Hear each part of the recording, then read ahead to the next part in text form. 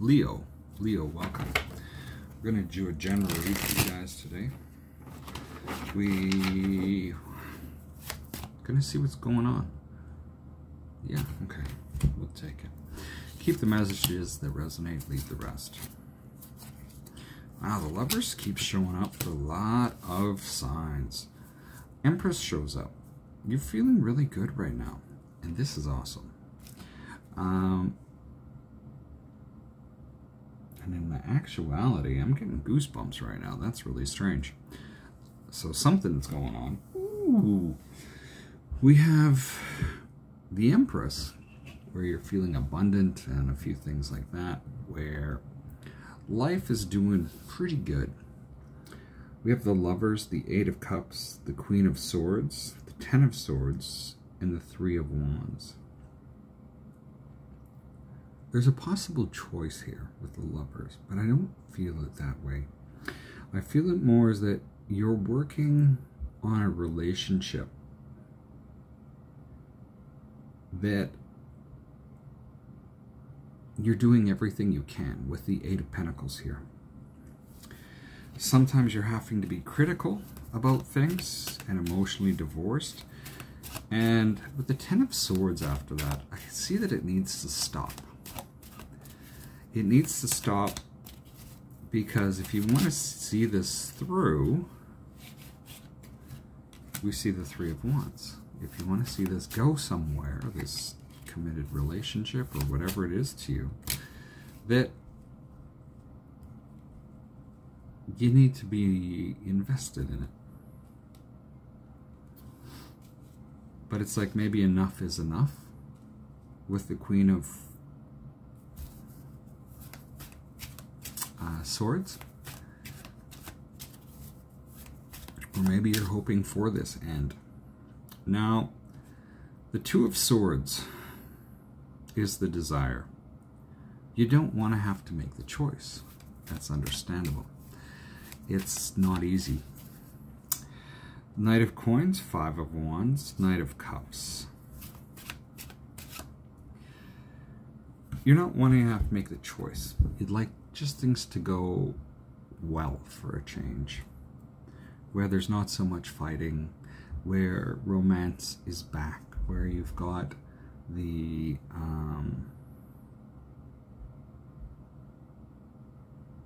I hear playfulness back in things.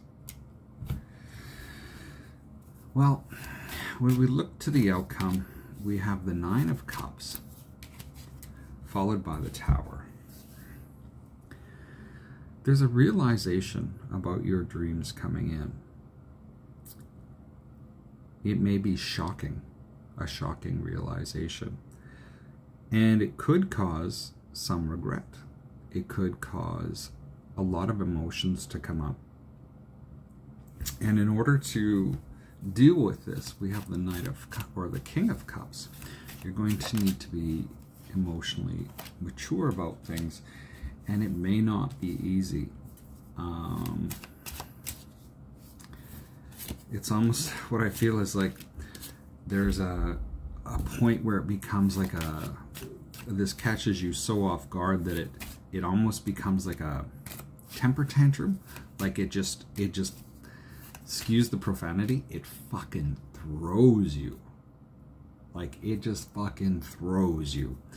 And you're like, what do I do with this? Like it comes out of left field, you don't see it, and it was completely unexpected. And so as this goes through, there is this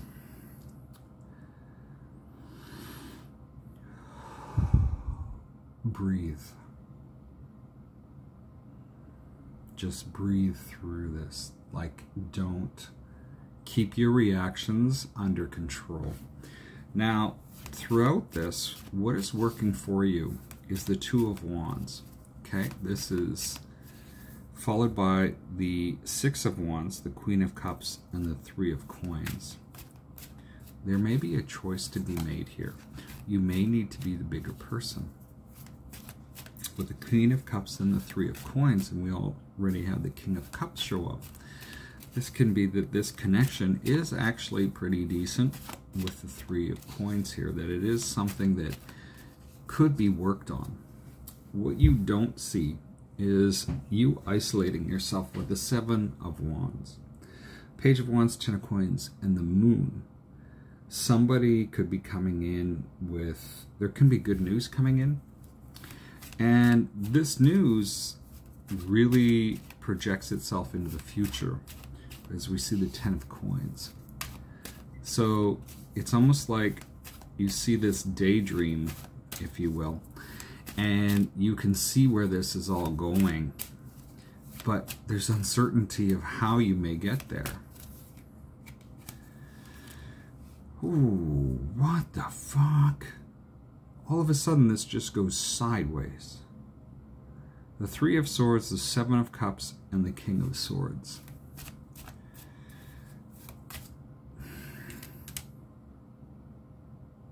Queen of Wands, 8 of Swords.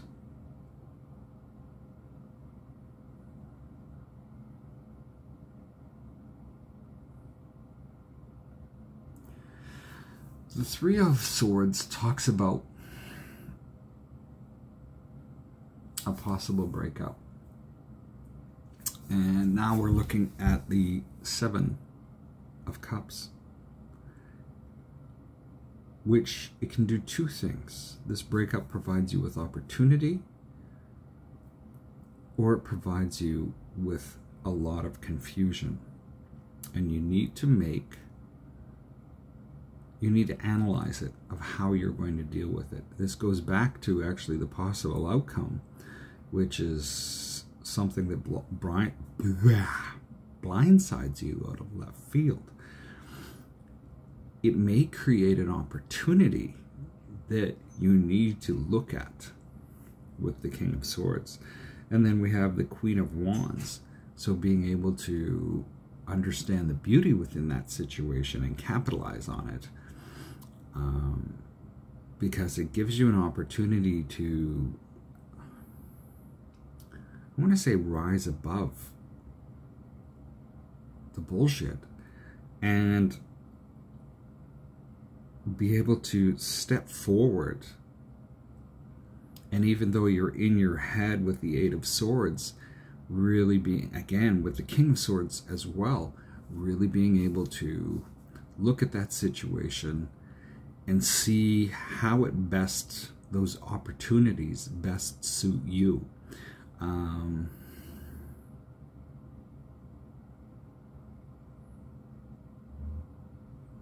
That's what I have for you. There's not much else coming through.